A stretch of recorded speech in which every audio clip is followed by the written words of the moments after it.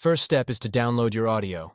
You're going to use an OGG format since Fortnite doesn't use MP3. Then go to Content Drawer. After that, open the Fortnite folder and then open the Devices folder. You should see a device called Audio Player. Add it into your world. Click it and a details window of the device should pop up. Find the option called Audio. This is where you are going to import your audio file.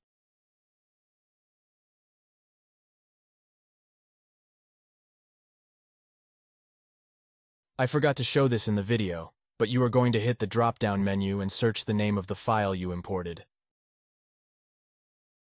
Then hit Push Changes at the top. Wait for it to load.